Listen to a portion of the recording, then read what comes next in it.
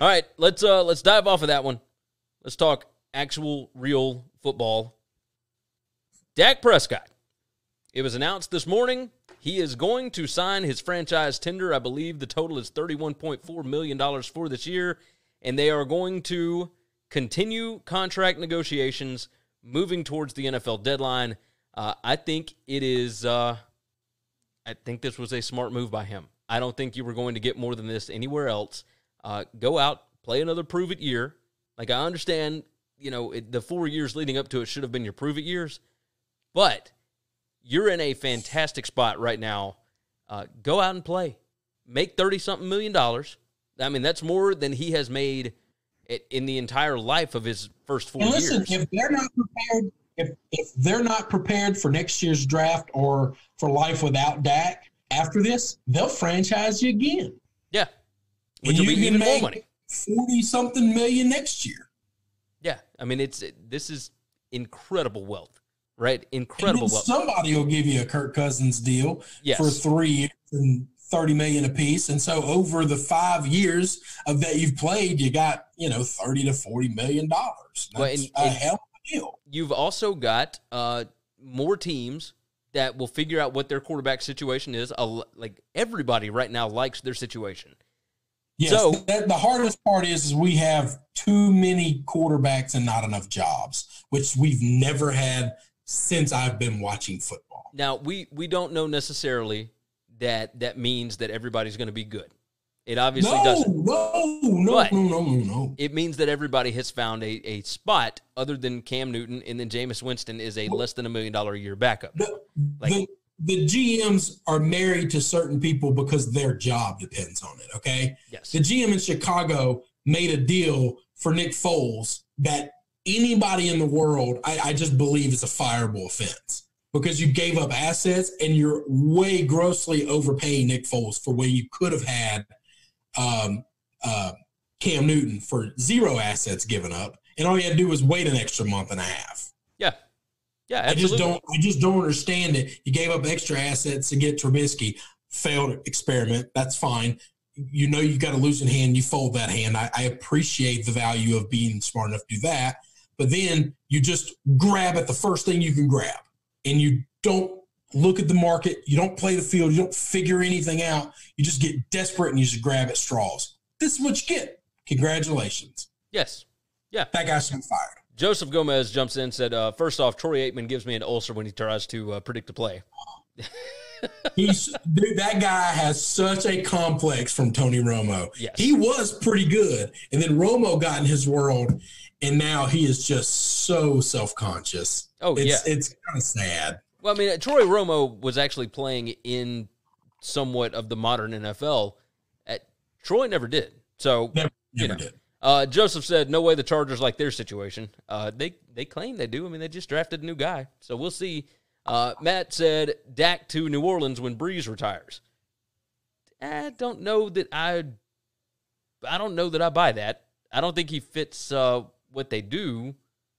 But maybe I'm wrong. I don't know. I think Sean Payton can do anything with anybody. I think that's wrong. I think they would rather keep Jameis than try and hire Dak Prescott for $40 million a year. Like, I don't know that. I mean, you might be right. Who knows? Let's see. Damian Estrada jumps I'll tell you in. This the problem the Saints are going to have is cap meeting. That is a team that lives like a prize fighter, baby. They spend every nickel they make the second they've made it. They got no money in the bank whatsoever. Yeah. I don't know if they're going to have cap room to pay Jameis.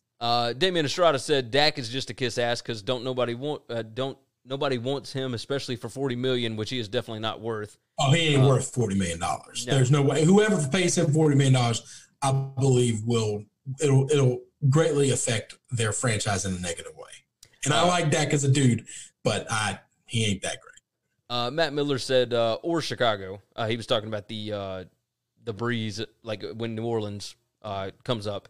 I mean, Dak, I could see Dak in Chicago, I guess, maybe. Chicago's married to Foles for 2 years based on that deal. So yeah, they got to figure something out. He's got $50 million coming to him in the next 2 years. They're not giving that up. Guaranteed. Michael said the Chargers keep telling themselves that they love their quarterback situation. Then he said Dak to Indy would not be bad. And then Ben said, who keeps telling Dak he is worth so much money? That would be his agent. His agent. Jose jumped in. He said if he doesn't win the Super Bowl, Jerry Jones is going to sign a different quarterback. I think so, too. Yeah, I think so. I really believe that. And then Michael said whoever pays Dak $40 million needs to be drug tested. I think I might agree with that. I mean, that would be a good fit in Indianapolis then. That's an owner that couldn't pass the drug test. So I completely forgot about Irsay. Dude's been caught methamphetamines multiple times. Yeah, like did several DUIs. He's just got money to fix those teeth, all right? But he is no different than the junkie on the side of the street. He's just rich. Damian Estrada said, hell no, I would rather have Kaepernick than overrated Dak in Chicago. I think Chicago just wants a competent quarterback. They are built for a competent quarterback to look really, really good right now. Yeah. They really are. The problem is, in 2 or 3 years, will they be? Because the NFL teams, guys get old fast in the NFL. And, right now, some of these guys are coming into their prime and they got a few good years. But we're talking, if you give Foles 2 more years, 3 years from now, what does that team look like? Nobody in the world knows what their team looks like in 3 years. Yeah. Yeah. Because half those veterans will be gone. I mean, the average length of anybody's career is only 3 years. No, you're right about that. A fraction of your young guys will be gone. Michael jumps in and said, Irsay is my favorite. He gave us Manning. And then Joseph said, didn't Irsay get caught with a pound of cocaine and he's free? Yeah. I'm telling you. That's what money gets you. Yeah, there's a lot of guys that are of the same wealth level of NFL owners that have been caught with probably worse and are roaming around free. Matt Miller said Chicago would take anyone. Jay Cutler is the best quarterback they've had in the last 30 years. Michael Fritz said the Colts in general are great. Elway and Manning. Yeah, you're right. You're right. No, we don't hate the Colts. I mean, we should. No, we're in Tennessee Titans country, but I like the Colts organization. I am a big Frank Wright believer, so I got a lot of emotional investment in him being. There you go. I really. I can believe it.